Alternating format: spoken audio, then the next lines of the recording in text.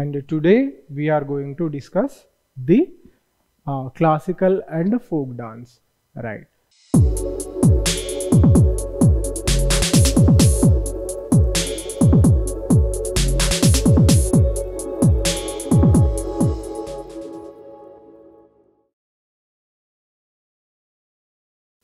Good evening students, welcome back to Plutus IAS, right? So you know very well we are discussing the art and culture topics. So in that we have completed like 4 to 5 topics, and today we are going to discuss the classical and folk dance, right? So both the aspects we are going to cover, both are very important from the point of view of examination. And similarly in tomorrow's class we are going to cover the classical music and also the folk music, right? So they are also very important. Not only the mainstream music or mainstream dance, the folk dance and folk music are also important. When it comes to folk culture, only thing that is missing is the painting. So because of the paucity of time, I could not cover the painting. I have covered only the historical kind of painting, and I could not cover the folk painting. From your side, you try to cover the folk painting also. Not much styles are there. There are only a few styles in painting, like the Madhubani painting and Kalamkari painting. So like that, there are only prominent few paintings are there, styles of painting are there. Just you try to cover them, right? So this is about the folk culture. So mainly when you see the folk culture, 3 things are important. That is folk music, folk dance, and the folk painting. These are the 3 important aspects from our examination point of view, right? In that I am covering 2 aspects. Folk music also I am covering, folk dance also I am covering. Painting you try to cover from your side. So this is a brief introduction about the lecture. So in this we are covering the classical dances, 8 classical dances we are covering. You know very well, in India 8 dances are recognized as the classical dances, right? So classic, it has very important meaning. Classic in Indian tradition, there are classical languages also, right? 6 classical languages are there apart from Sanskrit, Tamil. So other classical languages are there. The other languages like Telugu, and before Telugu, Kannada was also given. Kannada was given the classical language status, then Telugu, then Malayalam is also given, and then Odisha or Odia. These are the 4 classical languages. Before that, the 2 important or prominent languages are Sanskrit, you know, it is already there, the mother of all the North Indian languages. Next is Tamil, one of the foremost languages in South India, and some people say that it is even ancient than the Sanskrit.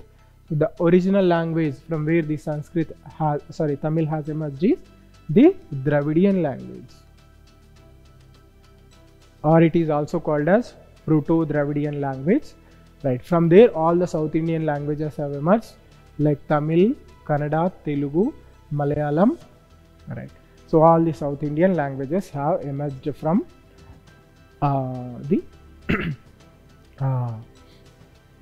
this language only, Dravidian language only. All the 5 languages, all the 5 South Indian languages have emerged from that language only, right? So this is about the classical languages. Have a fair idea, and there are certain conditions also based on which the classical language status will be conferred on a particular language. Try to have an idea about them also. However, we will come to our present discussion, that is about the classical dances. So I was explaining the meaning of classical dances.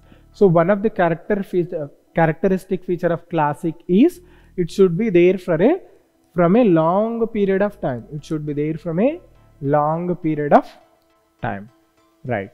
So and you can say that tradition used to be continued without much dilution.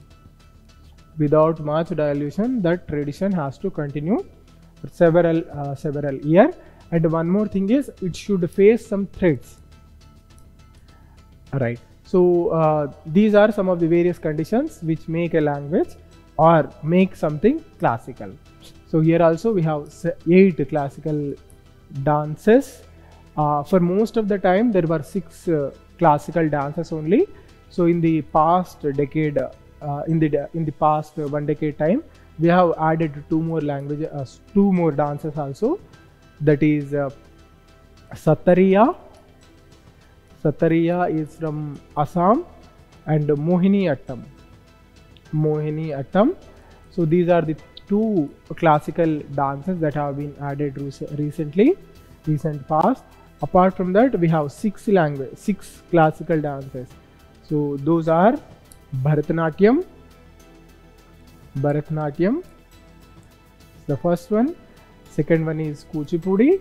Not essentially in this order they have been recognized, just I am giving the list. So Kuchipudi, Bharatanatyam, you know, it is the classical dance. I mean, each and every classical dance is associated with a particular state. You should also remember that one. So Bharatanatyam, it belongs to Tamil Nadu. Kuchipudi, it is the state dance of Andhra Pradesh. Right. So it is the state, also the state dance of Andhra Pradesh. Next we have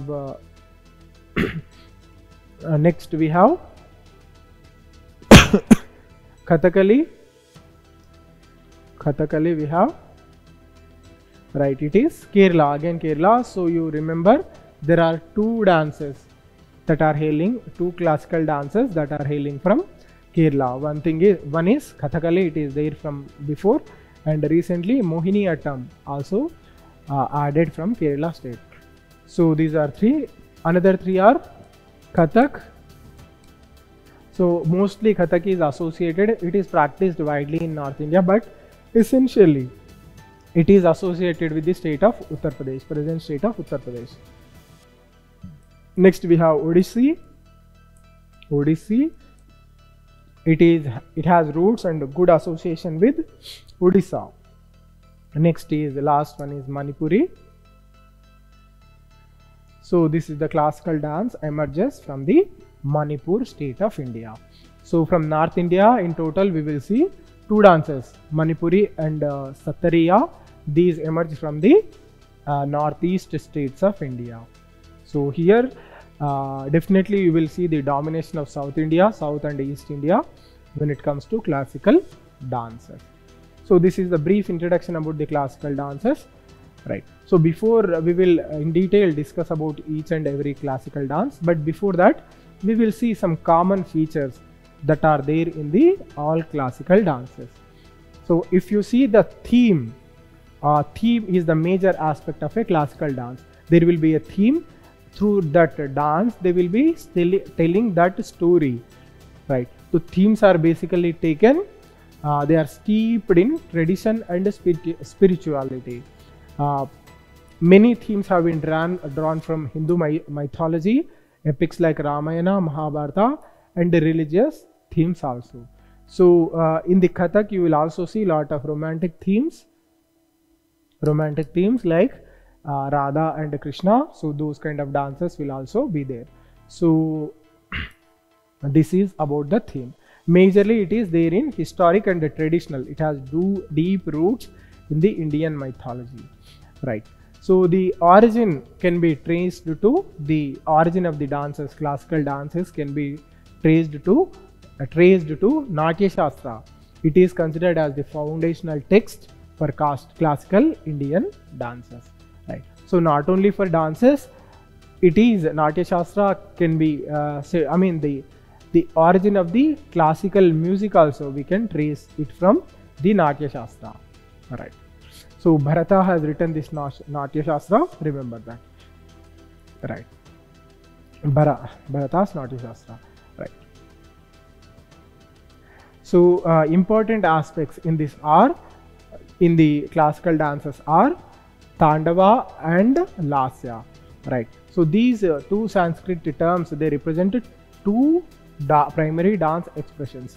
So Tandava embodies the masculine energy that is associated with the male dance, that is masculine energy, vigorous movements and cosmic power. Whereas Lasya, it signifies feminine grace, which is something related to female, beauty and serenity. So Tandava and Lasya, remember these words. Apart from that, Nritya, Natya and Nritta. These three concepts are also very important. So these terms define the three key aspects of classical dance performance: Nritta, Natya and Nritya. Right.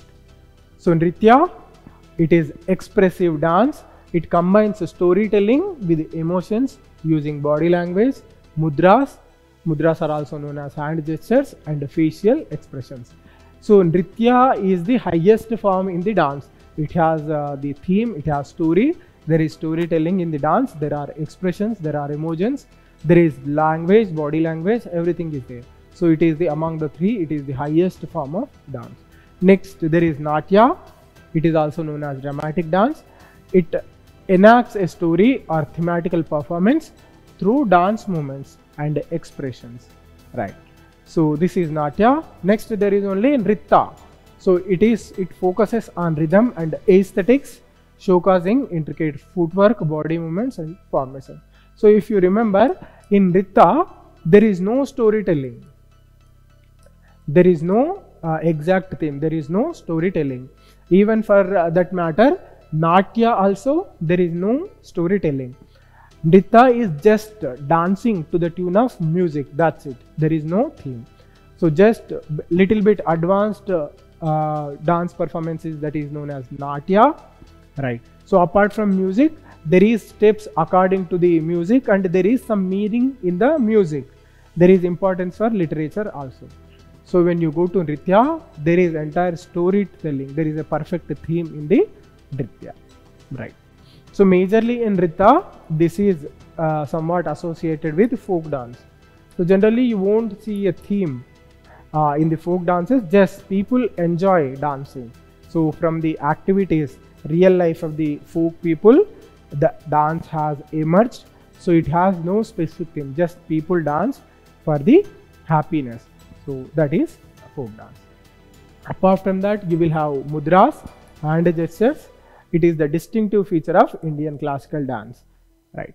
So costumes and adornment, this is also very, very important. So costumes, various different costumes have been, will be, we can say costumes are used in the performance, like jewelry, headpieces, and often we see in Kathakali, Kuchibudi, Odissi, etc. So we will see the pictures also of various dances, then you will come to know about them. Right. So apart from that, music and rhythm will be there associated with the music. Right. It plays an integral role in the classical dance performances. Music plays an integral role in the classical dance performances. Right. So this is about the classical dances. Brief explanation, common features of all the classical dances. So first we will see the Bharatanatyam. So it is the associated with Tamil Nadu. So in the image you can see the pose, one of the poses in Bharatanatyam. So the hand gesture. So these gestures, these are known as mudras. There are various types of mudras. So each mudra shows, it gives it gives some information. Each mudra is associated with some story. Right. So this is about the mudras, and you can see the posture, dance posture of Bharatanatyam. Right. So origin, it is originated in Tamil Nadu. Right. So it is traditionally performed by women in the temples. Right. So initially it is practiced by the Devadasis who have been dedicated to the service of the temple and gods. They were the practitioners of Bharatanatyam. Later it has been spread to other people have also started learning it and performing it. Other people have also started that. Right. if we see the theme of the Bharatanatyam, so it has religious themes and stories, particularly from Hinduism. So dances express bhakti and portray characters from epics and mythology. Right. So dance elements, expressive footwork. You can see dancers wear gungroos or ankle bells that accumulate the rhythmic footwork. Mudras will be there. Right. So Nritya, Natya and Nritya, all three will be encompassed in that. Facial expressions, they also play an important role in the dance performance, Bharatanatyam.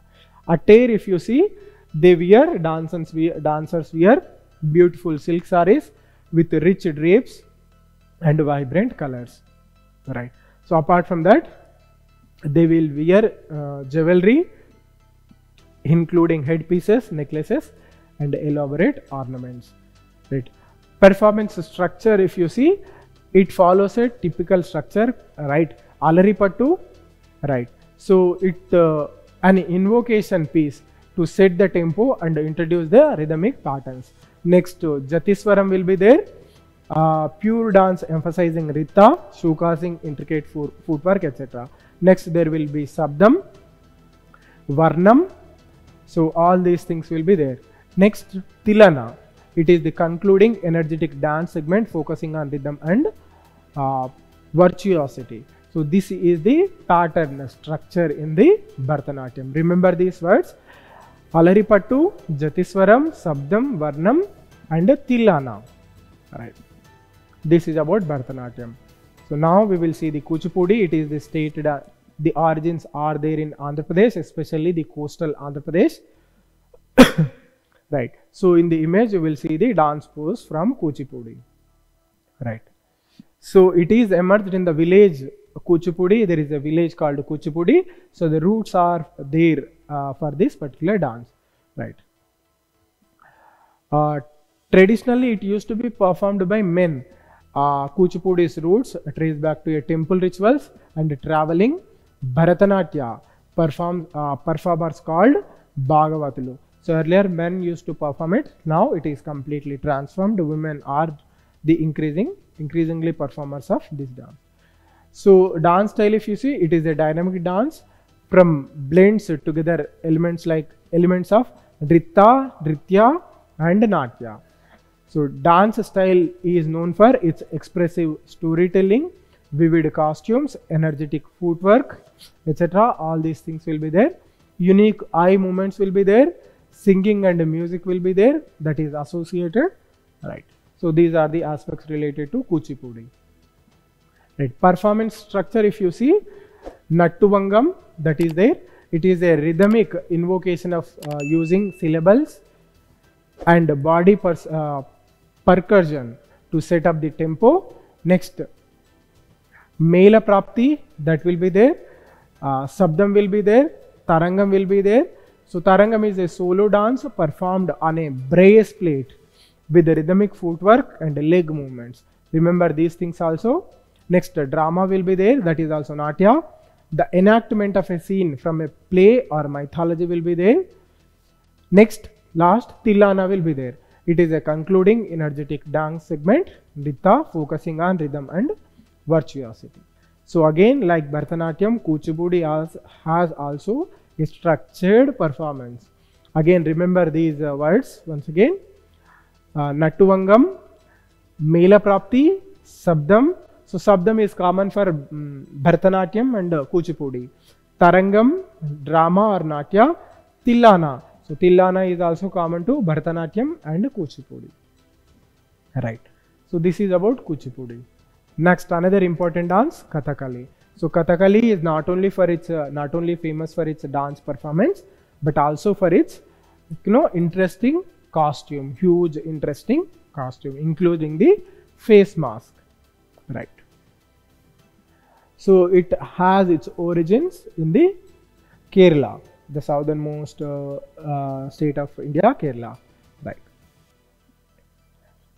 Right. So it draws inspiration from temple and folk arts like Krishnanattam and religious dramas, right? So, unlike the other classical dances, Kathakali incorporates movements from ancient martial arts traditions of South India. So, the roots are, the background is ancient martial arts. From there, the Kathakali dance has emerged, right? So it involves a spectacular storytelling. They are known for their elaborate costumes, vivid makeup, and dramatic storytelling. Stories are primarily adapted from Hindu epics like Mahabharata, Ramayana, right, and delve into the themes of gods, demons, and human struggles. Distinctive visuals will be there. Costumes. The dancers wear colorful and heavily decorated costumes. Male characters portraying virtuous roles wear green or off-white costume. Evil characters are adorned in red, black, or dark green color. Headpieces and facial masks further enhance the visual drama. Apart from that, we will also see a elaborate makeup. Mukapudra, it is a significant form in this particular art, right? So different colors and patterns, they symbolize specific characters and emotions, right? So performance elements, if you see, similarly there will be Nritya and Natya will be there. Mudras will be there. Music is associated with the dance. And the training, if you see, Kathakali training is a very rigorous process demanding physical discipline and dedication, right? So it is a highly stylized art form with codified movements and expressions, right? So this is about the Kathakali dance. Next important dance form is Mohiniyattam. So this is also this is also originates from Kerala state only, but very different. When compared to Kathakali, the gestures, the costume itself, very different. In the image you can see, this is the Kathakali dance. This is the Mohiniyattam dance, right? It is literally translates to dance of the enchantress. That is the exact meaning of the Mohiniyattam, right? So it embodies grace, femininity, and a unique narrative style. Those are the specialities of Mohiniyattam, right? So it's their roots believed to be ancient only, and dance is associated with the Kerala state, right? So legend associates the dance with the Hindu deity Vishnu's enhancing Mohini avatar. So you know the avatar of Vishnu as Mohini. So when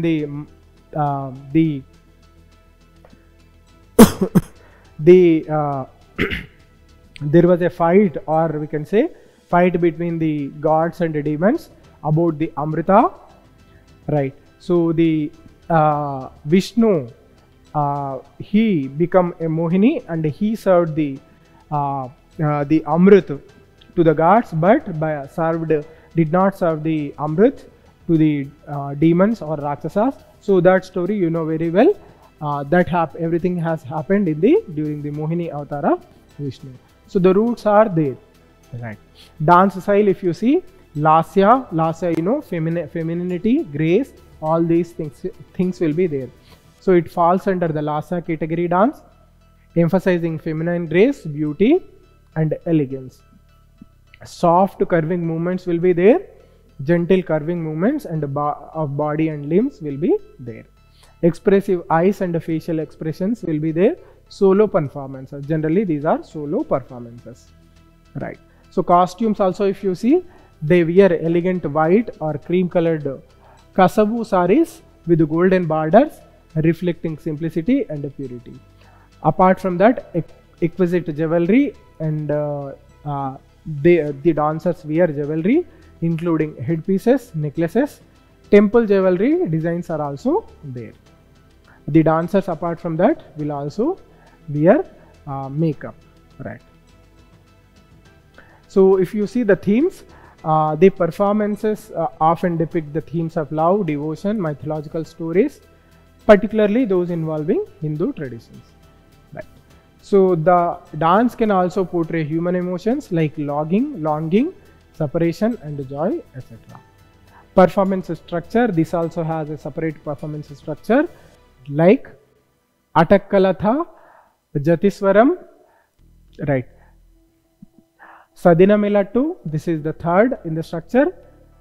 Next is Padavarnam, next is Chollukattu. So these are the 5 steps in the dancing structure of the Mohini Attam. Right. So next important dance is Kathak. So you can see the difference. So it is completely different from other traditional dance forms. Right. So this is Kathak. It has, unlike the South Indian classical dances, it has link with the North Indian dances. Right. That is Hindustani culture. So Kathak meaning story or to do with the stories in Sanskrit. It is a captivating North Indian classical dance. Right. So it is known for its intricate footwork, storytelling gestures, and captivating storytelling. Right. So they are the origins are traced back to the ancient North Indian traveling storytellers known as Kathakars. Right. So these performance used dance, music, and narration to communicate stories. Right. So once over the centuries, Kathak evolved under the influence of both Hindu and Muslim cultures. Right. So this also reflects the composite culture. This dance, Kathak dance, also reflects the composite culture, that is the blend of Hindu and Muslim traditions. Right. So styles and gharanas, if we see, Kathak has developed into several distinct styles, or they are also known as gharanas. Each with its own emphasis. That is Lucknow Gharana, known for its graceful movements, intricate chakars, and subtle storytelling through facial expressions. Next, Jaipur Gharana is there. It is characterized by complex footwork patterns with gungrus, powerful leg movements, and energetic leaps. This is Jaipur Gharana. Next is Banaras Gharana. It is renowned for its expressiveness, particularly in Abhinaya and storytelling using hand gestures and facial expressions. So dance elements, if you see, footwork is there, theka is there, that is known as rhythm. Footwork, it is known as chakkar. So time and again the dancers will be doing self rounds, that is known as chakkars. Right. Mudras, hand gestures will also be there. Next, chakkars will be there. Expressive storytelling or abhinaya is there. Right. Music equipment, or we can say instruments, are very part and parcel of Kathak. Those are tabla. So and other instruments are associated with the Kathak. Right. The vocalists also play in an important role. So costumes also, if you see, traditionally loose fitting chudidar pajamas and long kurtas, they are common for both men and women while performing Kathak. Right. So they also wear jewelry like necklaces, earrings, and elaborate head pieces or headgears. So this is Kathak. Next important dance is Odissi. So here also you will see specific feature is the headgear in the Odissi dance. Right. So this is the dance posture from Odissi. Right. The dance is associated with Orissa, state of Odisha. Right. So this dance can be traced back to the ancient temple rituals and Mahari dancers who performed in the sacred spaces. Right. So we can say it is the one of the oldest surviving Indian classical dance forms. Right. If you see the aspects in the Odissi dance, important characteristic features, it is Tribangi, known for Tribangi, that is triple sway.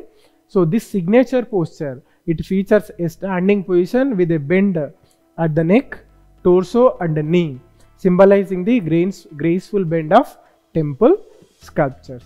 So in the image also you can see this is also the Tribangi only. Bendings are at the neck, at the torso and at the knee. So in the image you can see there is a bend at the neck, there is a bend at the torso, and there is a bend at the knee. This position is known as Tribangi position. Right. So one thing you have to remember when it comes to Indian art and culture is the Tribangi position. Tribangi position, very important in the Indian art and culture. So it is the Tribangi position. It is coming from the ancient time. So the Indus Valley civilization, IVC civilization, we have got a bronze idol of a girl, dancing girl. So that idol, that girl is also standing in a Tribangi posture. Tribangi means three folds, exactly if you translate that, three folds. So one fold is at the neck, second fold is at the torso, and third bend is at the knee. That is known as Tribangi posture. So from there you will see the Tribangi posture in various sculptures also. If you see various temples, there if you observe the sculpture, you will see Tribangi posture in various, throughout the history you will find the Tribangi posture. Right. So apart from that, Bunja will be there, that is square stance. So this fundamental stance emphasizes stability and power, often used in foundational movements. Next, Mudras will be there. All the three aspects that are associated with the classical dances, those are there. Lyrical flow is there. So in the lyrics there is a proper flow. So movements are characterized by smooth flowing quality, resembling the swaying movements of palm trees or the gentle waves of the nearby Bay of Bengal. Cosmetics, if you see, they wear colorful silk sarees with vibrant prints and intricate borders. Traditional jewelry like layered necklaces, headpieces and elaborate ear ornaments will be worn by the dancers. Right. So they also often wear distinctive eye makeup that accentuates their expressions. Thematic content, if you see, so inspiration is there from Hindu mythology only and from the temple art. Right. So the dance depicts deities like Krishna, Shiva, Durga, Vaishnava saga, sages also. Right. Right. The dances can also portray themes like love, devotion to nature and human emotions. Performance structure, if you see, Mangala Charan will be there, Bhattu Nritya will be there, Pallavi, Abhinaya and Moksha. So these are the 5 structured steps that are there in Odissi dance. Right. So that is about the Odissi. Now Manipuri dance. So here the distinctive feature, you can see the wearing of this type of lower dress. That is the exceptional feature in the Manipuri dance. So it is also referred to as the Manipuri Ras Leela. It is a graceful, expressive classical dance from originating in the state of Manipur in the northeastern India. Right. So it is deeply rooted in the spirituality, Manipuri dance. Right. So it is deeply ingrained in the Vaishnava faith. You know very well, during the medieval time, because of the influence of Chaitanya Prabhu, the Vaishnava cult has spread to entire east and northeast India. So it the dance is completely ingrained in the Vaishnava faith of Meitei people of Manipur. Right. So performances often seen as devotional offerings to Lord Krishna, depicting scenes from his life. Life and the Ras Leela is a divine dance with the gopis or gopikas. Right. So if you see the movements and the storytelling in the Manipuri dance, Lasya Anag will be there. So it translates to divine feminine movement. That thing will be there. Circular formations will be there. Expressive eyes and facial expressions will be there. Right. Nritya and Natya will be there. Costumes, if you see, they wear vibrant silk dhoti dresses for men and long flowing sarongs for women.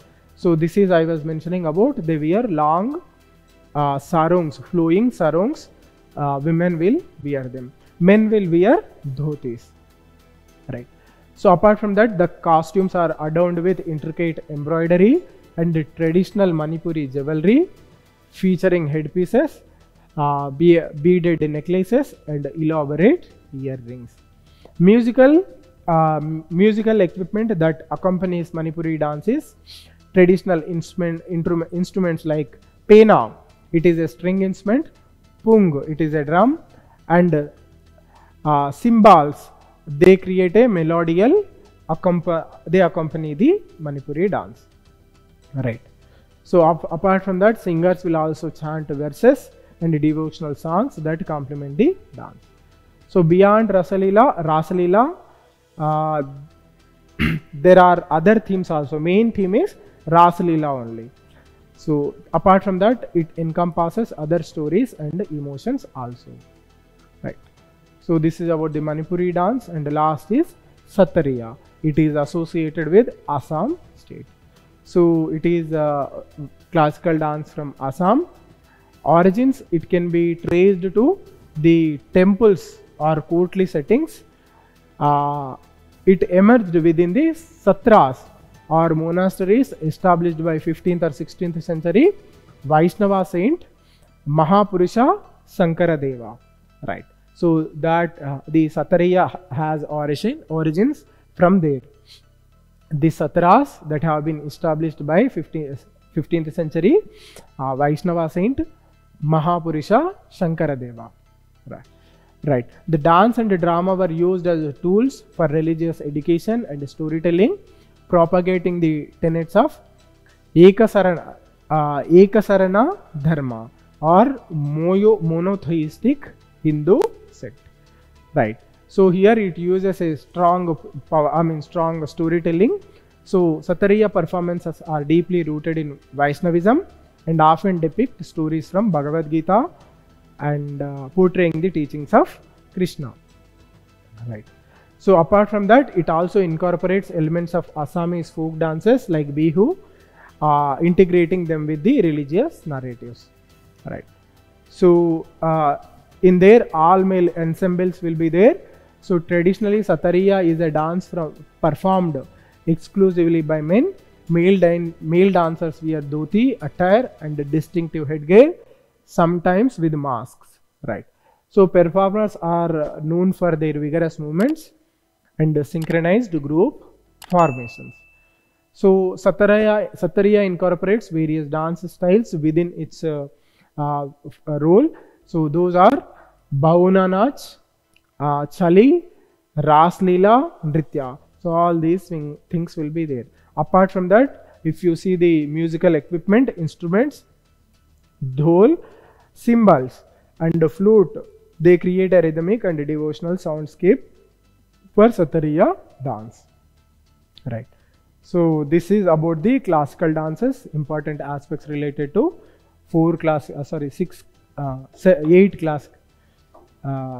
classical dances. Now we will see the folk dances. In folk dances, just you have to you should be mainly concerning with the dance and its form and the state with it is associated. So first and foremost is Bhangra dance. It is associated with Punjab, you know very well. So right, Bhangra dance you are very well associated with. So it is synonymous with the celebration and merrymaking. Right.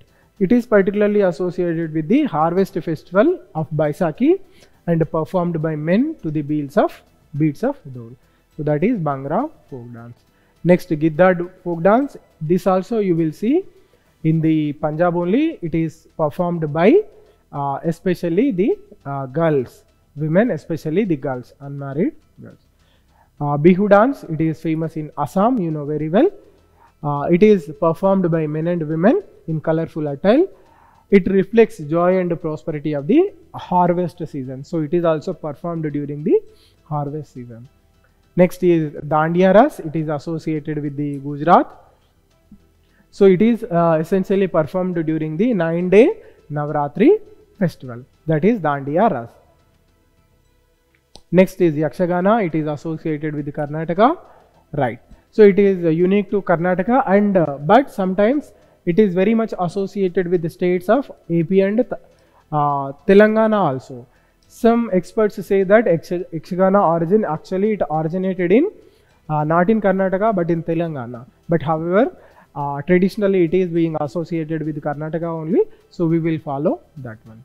So it is a captivating blend of dance, music and storytelling. So it is not just dance, it is a kind of drama. A play will be there. I mean, the performance will be there throughout the night. People will be watching that performance.